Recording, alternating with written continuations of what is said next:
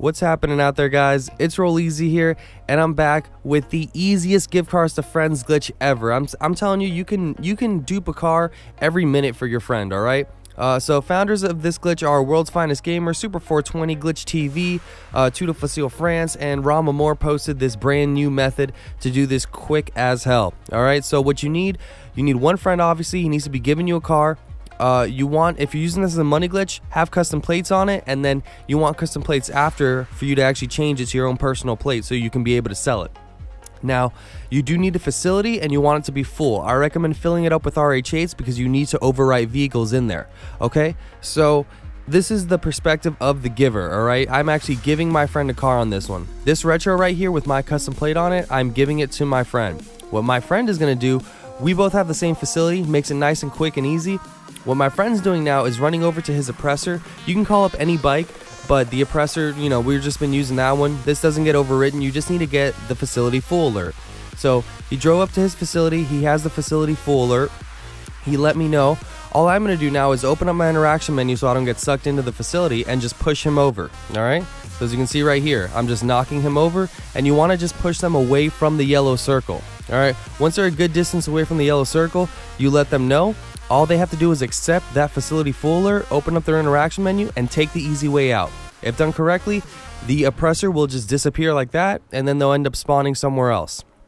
That's literally how you get glitched out now, guys. No timing whatsoever. You can stay in the same session and just keep duping over and over again with your friend.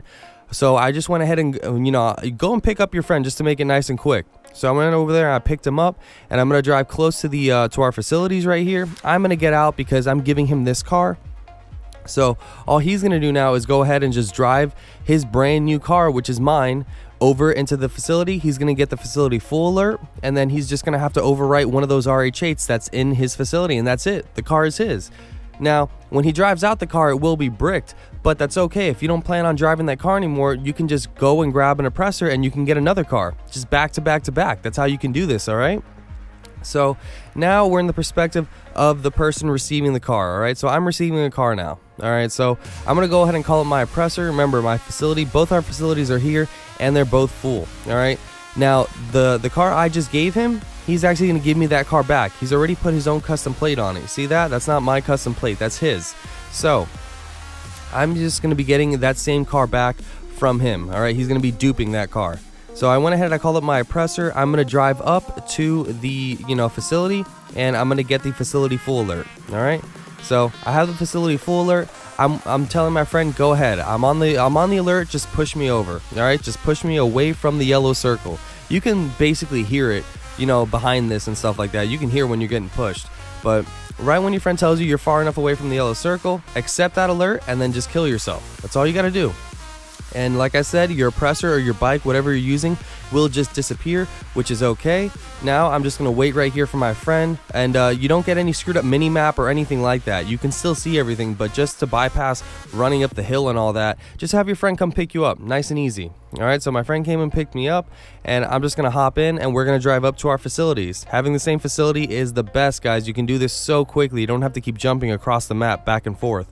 So he's going to go ahead and just drop me off here. He's going to get out of his car because remember, I gave this to him before, but now I want another dupe. So I'm going to have him give it back to me. Now, check it out. His car, I can actually drive it into my facility. I get the full alert, and then just simply go in here and wait for this long animation that we've all seen a bunch of times already, and get used to it. We're going to be seeing more of it. Guys, if you don't have a facility, this is the future of glitching in GTA.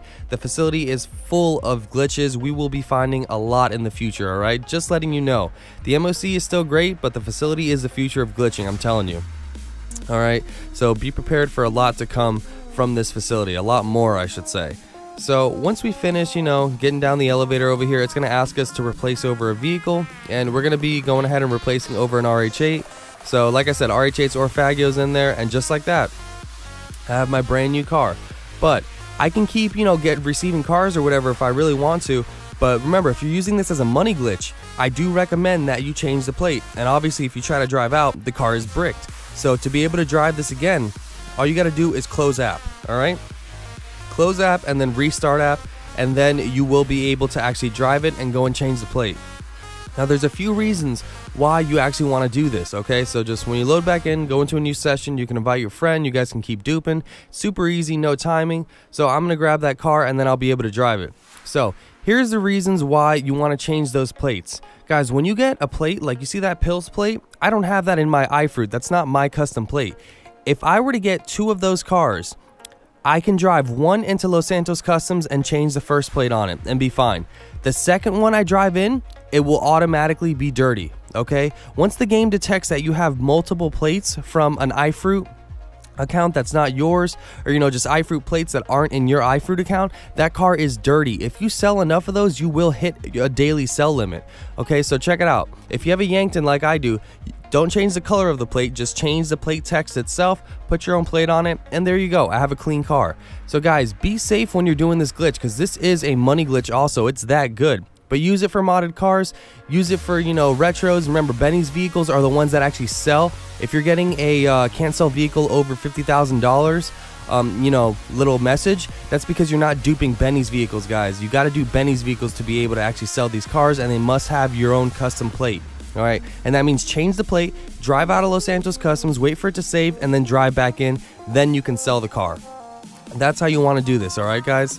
So that's going to be it for me. My name is Rolleezy. I hope you guys enjoyed this video and learned something. If you did, make sure to slap that like button, subscribe to the channel if you're brand new, and turn on post notifications for the freshest and the most informative dope GTA 5 online content. We're on the road to 15,000 subscribers. We're like 1,500 away, probably less than that. Let's keep it going, guys. Let's get it. Peace out, everybody.